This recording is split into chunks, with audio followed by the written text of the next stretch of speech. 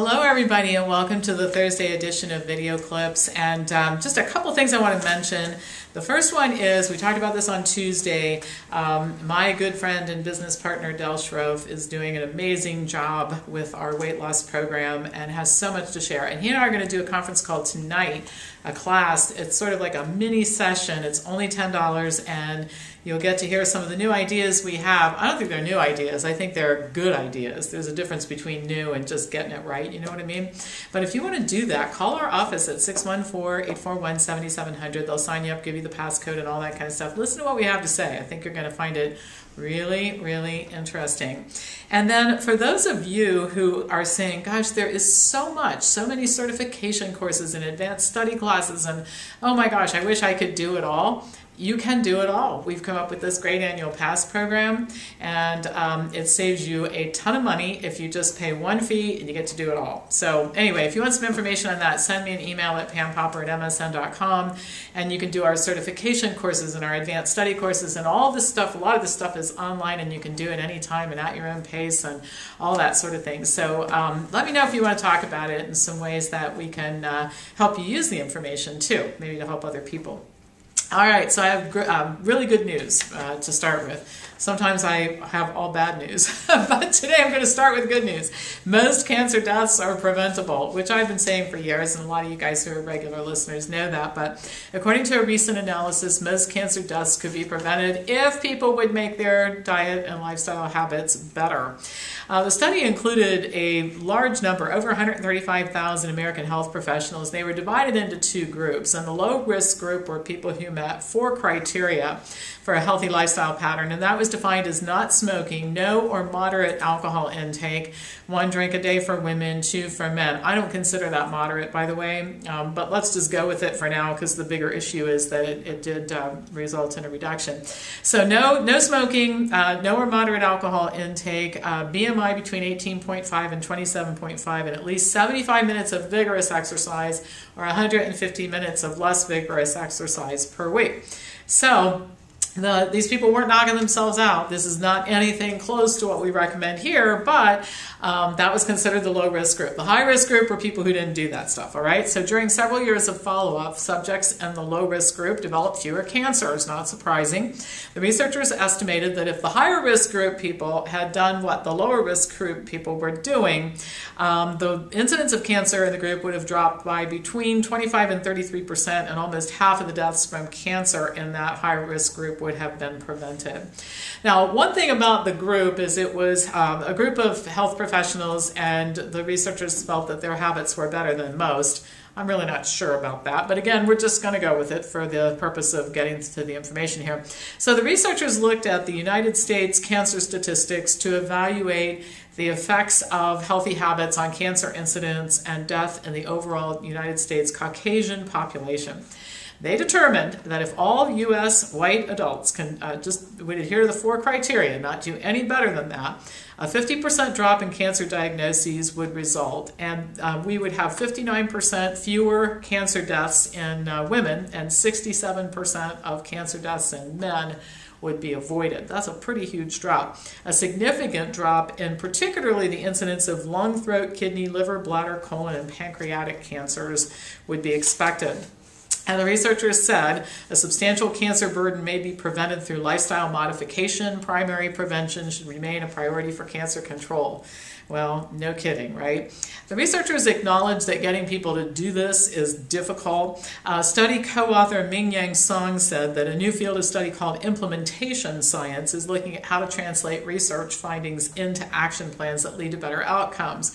She encourages health professionals to ask questions to patients about their lifestyle, provide advice about changes that they should make, and monitor progress. She also says that we need some new public health strategies, and that's a lot easier said than done, but we really need to make it so that this is part of living. You know, people start to have some consciousness about this, and we create environments that support healthy habits.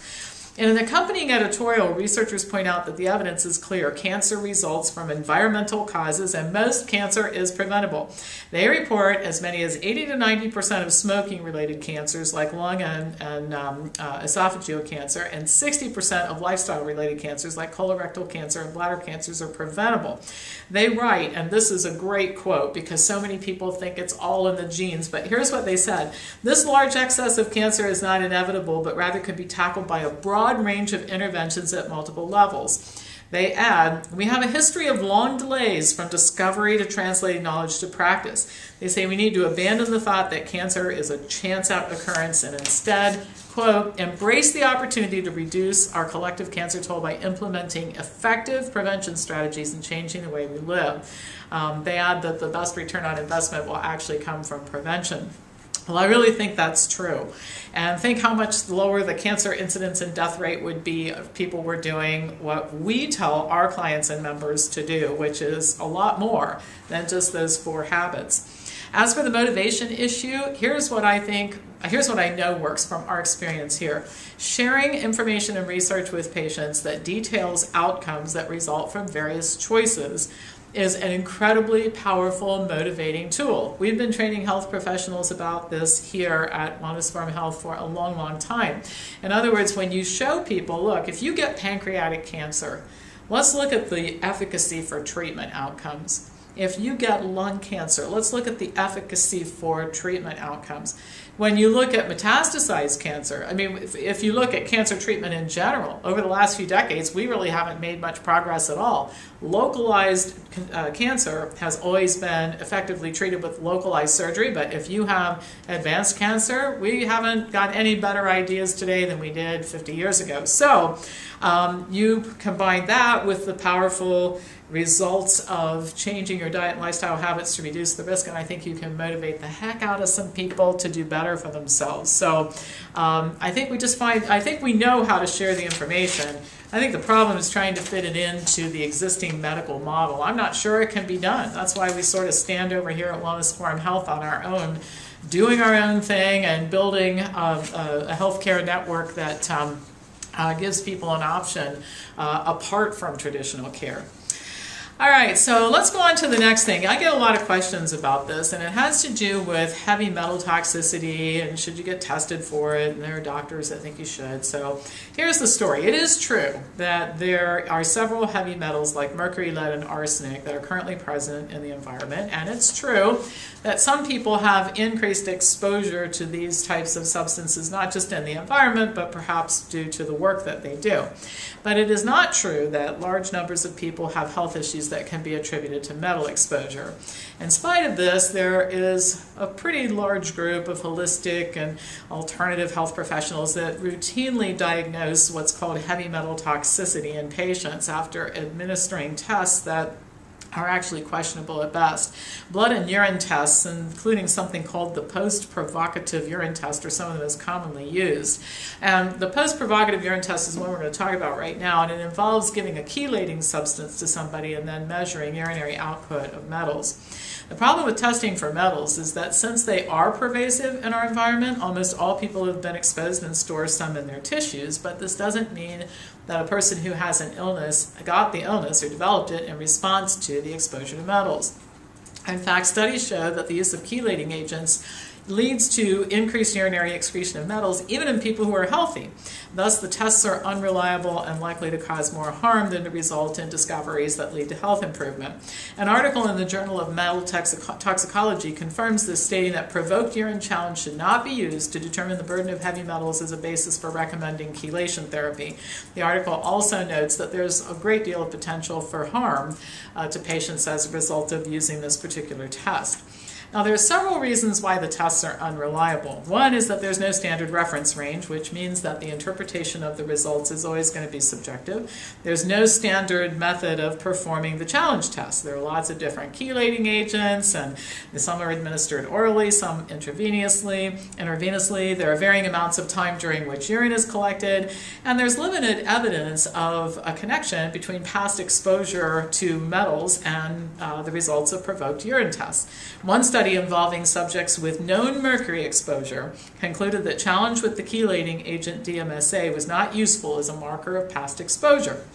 And other studies show that almost all subjects will have increased urinary metal excretion if you give them a chelator, regardless of the extent of their previous exposure, their symptoms, or their present health status. The test is usually done in order to determine if a patient would benefit from chelation therapy, but according to the American College of Metal Toxicology, there is no research showing that the provoked urine test is accurate when used to identify patients who should benefit or would benefit from chelation. Now, it is true that there are people who have had damaging exposure to heavy metals, but the vast majority of the population hasn't. Health professionals who routinely screen all sick patients or even healthy patients for heavy metal toxicity using chelating agents find what they're looking for, which is essentially metal overload and justification for administering treatments, including chelation.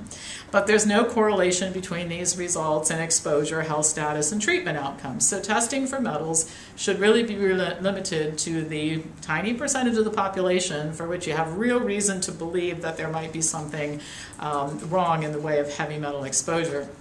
And that brings me to the problem that I talk about all the time in medicine. Pick your branch. It can be naturopathy or homeopathy or traditional medicine, whatever. The problem is that if you only do this stuff meaning all the tools we have available to us, for the people who really benefit from it, you don't have $1 billion industry. You only get rich if you can find a way to get everybody to do this stuff. So we need to insert some reasonableness into this. By the way, a lot of you guys asked about this. Where do I find the references? I mean, these have the one on heavy metal toxicity has 6 references. These are pretty well referenced articles. We post them in the Health Briefs library. They're posted by the time you see this. And if you're not a subscriber, you can call our office and become one, and then you can have access to all of the articles in the library. I've been doing this for 20 years, and we have quite a collection there. All right, that's all for today and for the week, actually. So as usual, I'll pass this on to anybody who you think might enjoy watching it, and I'll be back to you next week with more news.